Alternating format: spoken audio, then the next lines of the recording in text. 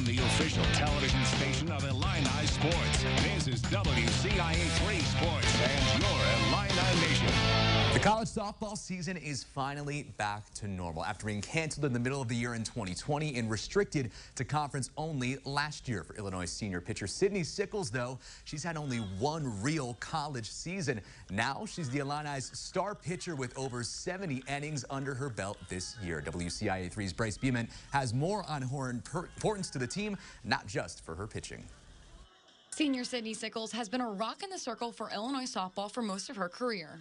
It has been on the mound and had the ball in her hands for any of our big games. So a lot of our main top 10, top 25 wins, she was in the circle. We always talk about just staying ready whenever the time comes. And that's just one thing that we're really good at, is rolling with the punches.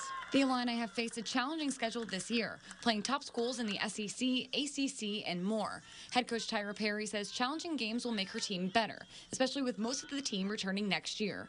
A big reason they have competed in tough games was because of Sickels. That just shows, how hard-working and dedicated and talented Sydney Sickels is, and we can't do what we do without Sydney.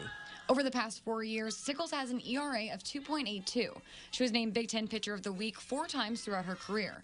Recently, Sickels reached second in most strikeouts in Illini history. She's 120 away from first place, but has one extra year left because of the COVID season. I really didn't know I was getting that close to it, but it's cool to see that come about. I'm really just trying to, get the strikeouts for my team, and that's the best way I know that I can help my team is with those strikeouts. But it's her calm demeanor and leadership capabilities that Perry says keep Sickels impressive in the circle. I am not the most loud person on our team, but just leading by example, and I know that our team needs a calm presence, and I try to be that for our team as well. She's like a coach on the field, she's so mature, and she's really stepped into her leadership style over the past couple of years.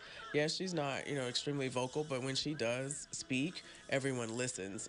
In Urbana, I'm Bryce Beeman, WCIA3 Sports. Thanks, Bryce. A couple of midweek matchups for the Illini coming up tomorrow. They host SIUE at Eichelberger Field. Then on Wednesday, they'll head up to beautiful Normal to take on Illinois State. Illinois women's gymnastics